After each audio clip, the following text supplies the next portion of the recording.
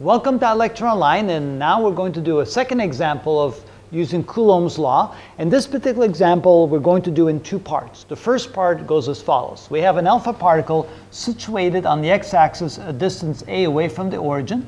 We place an electron at the origin, and we allow the electron to zip towards the alpha particle. Of course, since they're oppositely charged, the electron is going to accelerate very quickly towards the alpha particle.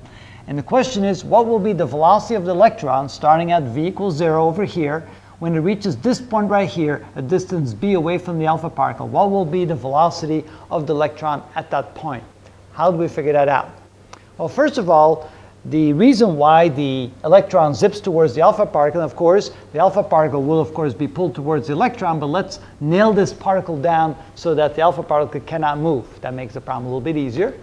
And so we know that the force between them is determined by Coulomb's force, and let's write that down. So the Coulomb force between the two is equal to k times the charge of the electron times the charge of the alpha particle divided by the distance between them squared, and I'll just call that distance r for now. So what we have to do is somehow describe the distance between the two. And so what we need to do is find an equation that describes the position of the electron as a function of x. So let's say the electron makes it to maybe this location right here. So there's the current location of the electron. It is now at a distance x away from the origin. So the distance between the electron and the alpha particle will be the distance a minus x. So the distance r can now be described as a minus x, which then goes in here, and we can now write this as k times q, big Q, divided by the distance of a minus x quantity squared. Now you may say, well, wait a minute, isn't the charge on the electron negative and the charge on the alpha particle positive? Yes, I know that, but we don't need to worry about it. We just simply know that the force is proportional to the product of the magnitudes of their charges, and we know that the force is going to be to the right. So therefore, that the force is going to be to the right, so we don't have to worry about the negative sign of the electron. We simply want the magnitude of the force. Okay, the next thing that we want to do is come up with a way of finding the velocity. And of course, that will be dependent upon how much kinetic energy we put into the electron. We know that the kinetic energy of the electron is equal to 1/2 mv squared. So if we know the kinetic energy of the electron at this point, we can then, of course, find the velocity at that point. So that's our strategy. But how do we find the kinetic energy? Notice that the force changes constantly as it moves from there to there, because as it gets closer, the force becomes larger. So we know we're going to have to integrate something. So what we want to do is we want to say, okay, when it moves from this location to a very small location a little bit farther, a very small distance dx moved to the right, how much work did we put into that? Of course, we didn't put any work into it. It's the Coulomb force between the two charges that's putting the work into it. So it's the Coulomb force that's producing the work to move the electron closer to the alpha particle and speeding it up. So we can say that the small amount of work, dW, is equal to the force at that location times the small amount of movement in that direction, dx.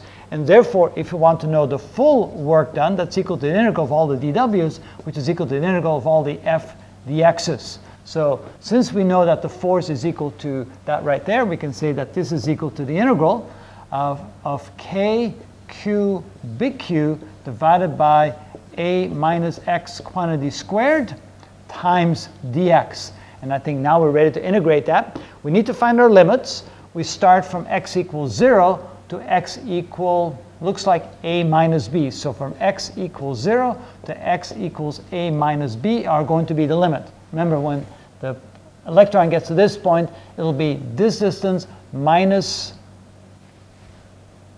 am I doing that right? Yes, we move from here to there, and so here x is 0, and there x is equal to a minus b. That would give you this value right there for x. So I think we're good, a minus b.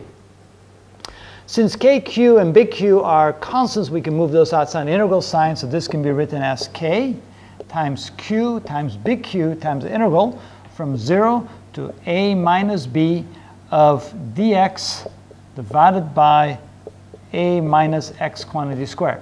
All right, that's not a difficult integral because it's x to the first power inside of parentheses. So we can move that to the numerator. So this can be written as k q big Q times the integral from 0 to a minus b of the quantity a minus x to the minus 2 power times dx. Now notice that the differential of what's inside the parentheses is a minus dx. I don't have a minus there, so I need to add a minus 1 over here and put a minus in front there, so I negated the minus that I just added. So now I have this quantity times the proper differential in order to be able to integrate this. So now let's go ahead and integrate. So this is equal to, when we integrate that, we get, well, first we get a minus k q big Q. The integral of that would be a minus x to the 1 more to the exponent, which is minus 1 divided by the new exponent minus 1. And then evaluate it from 0 to a minus b.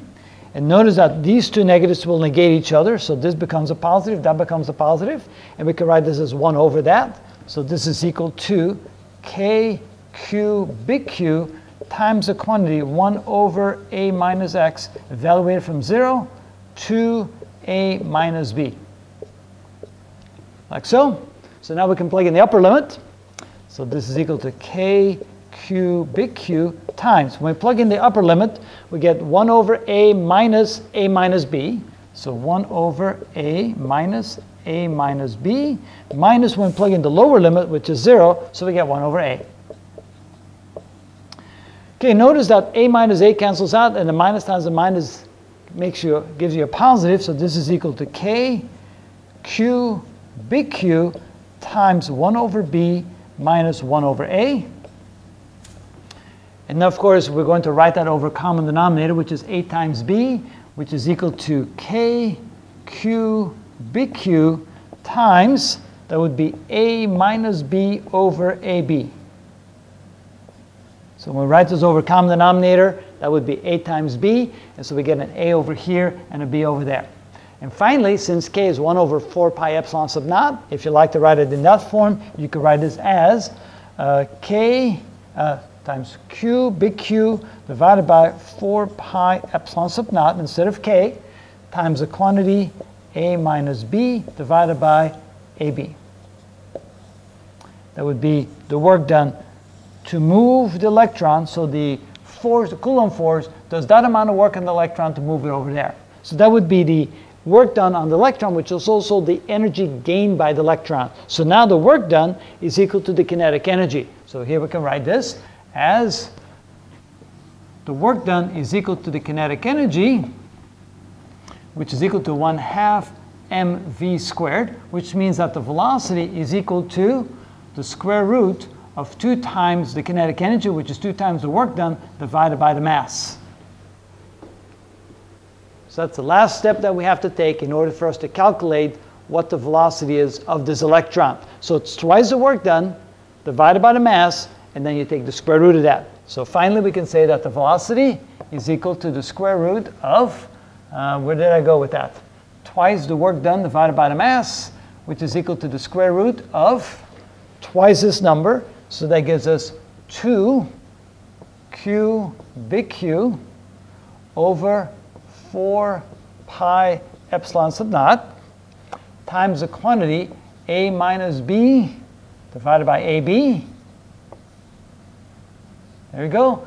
And the whole thing divided by m. So I need an m in there somewhere. So let me write that down here. So 4 pi epsilon sub naught times m. And this 2 cancels out that 4.